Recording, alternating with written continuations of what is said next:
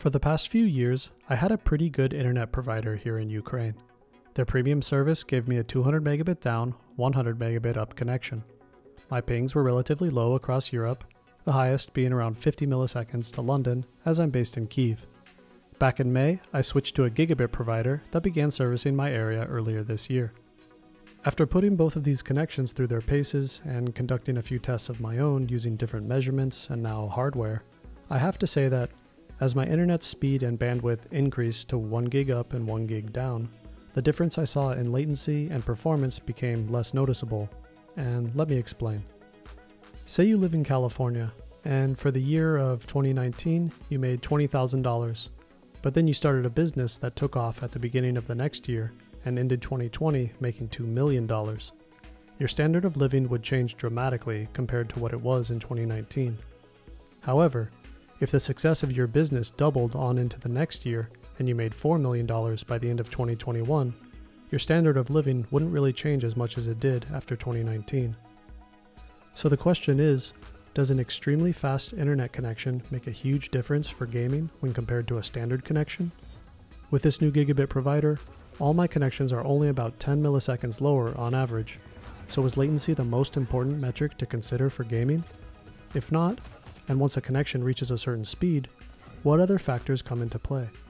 Okay, so before I go any further talking about performance, I do need to introduce these two routers. The first is the Mercusys AC1200G. I'm not sure if you can see that. It's pretty standard. It was the one suggested by the service provider. It costs like $30. And for what it is, I have absolutely no complaints. Like, it did its job, it delivered the full gigabit speed, no problem. Logging in using the router software to like open ports for Quake Champions was straightforward and easy. So it certainly served its purpose, and like I have no complaints.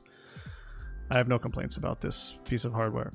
But with that being said, there are other things happening on an internet connection beyond just one guy sitting around playing Quake.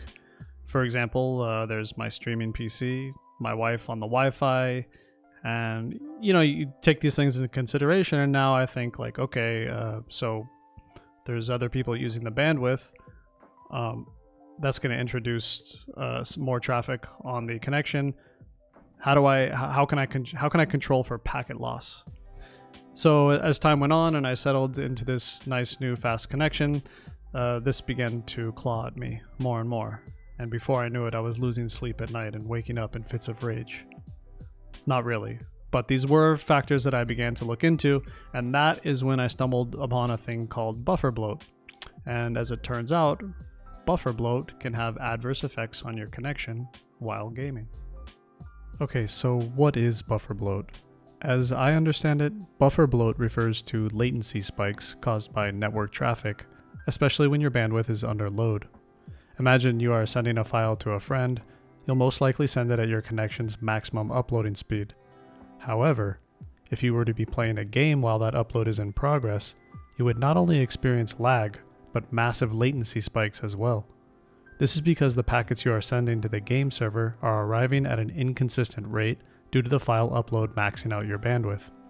Now, that's a pretty simple explanation, but my recent experience with Bufferbloat took me down a bit of a rabbit hole.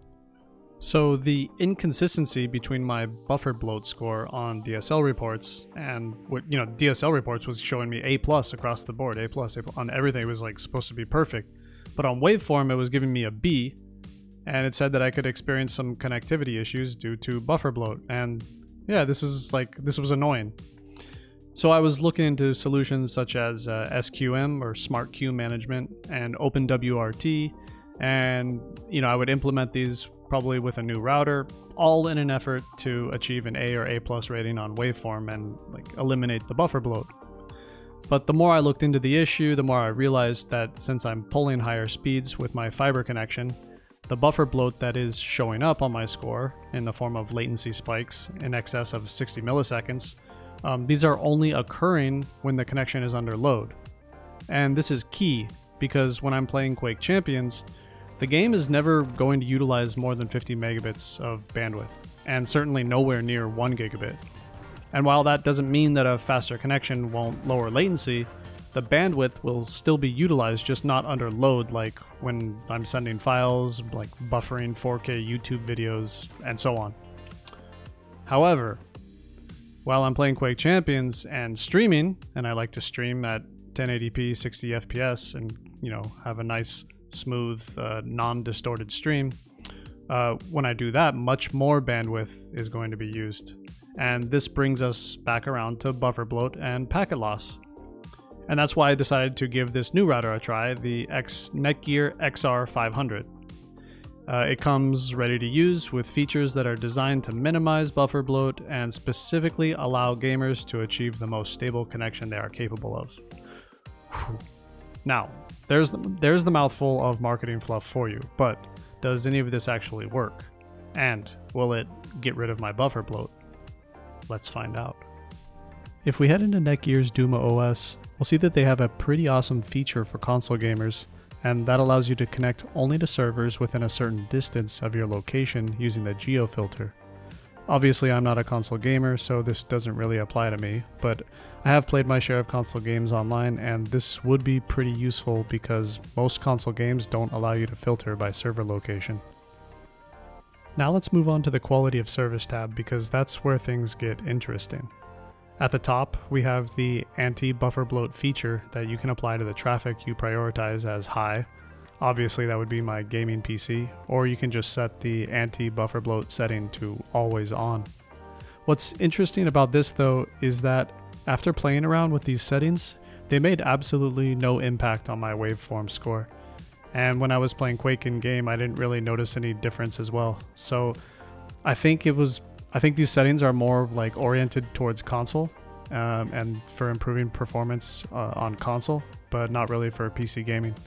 And you know, I realized that waveform is only one method of testing for buffer bloat, so I don't mean to say that the anti-buffer bloat features that Netgear offers here, that they do nothing. I don't mean to say that. It's just that for this test, I saw no change when using it. But what Netgear has made it easy to do is to limit your bandwidth. Bandwidth limiting is a method that prevents you from maxing out your bandwidth so that it never quite reaches full load. Thus, you can avoid the instability that occurs when your bandwidth is maxed out. There's actually two ways you can do this, and as it turns out, setting a slight cap on your bandwidth so that it's not completely maxing out does reduce buffer bloat. So instead of limiting my bandwidth using the anti-buffer bloat feature, I'm opting to use the DumaOS's traffic prioritization feature to prevent my bandwidth from maxing out and spiking while in use. This way, I'm better able to sustain a stable connection while gaming. Also important to note is my waveform score after applying these settings.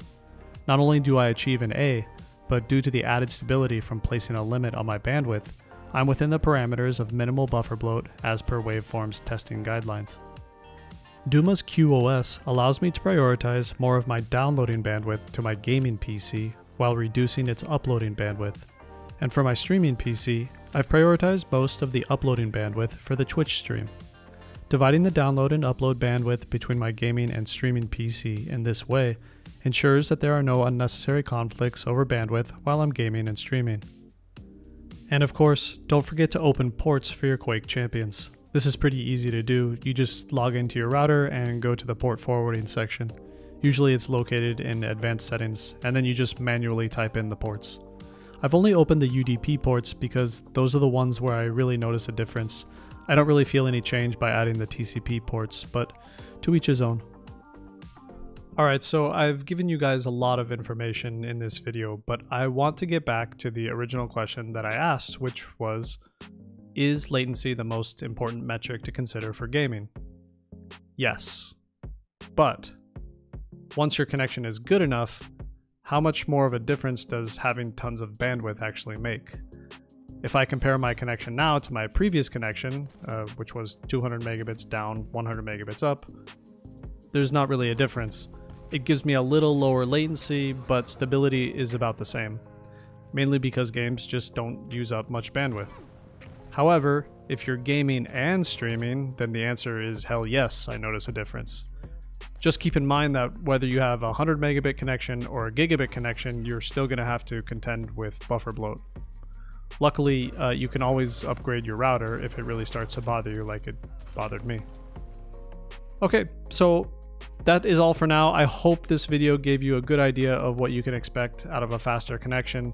If you're expecting to have zero latency and hit headshots with ease, you're going to be disappointed. But if you're a streamer and you're looking to give your viewers a buttery smooth, uninterrupted viewing experience, I hope you got some good insights. Anyway, flick that like button, subscribe for more, and if this be worthy, let it possess the power of your share. See you guys in the next one.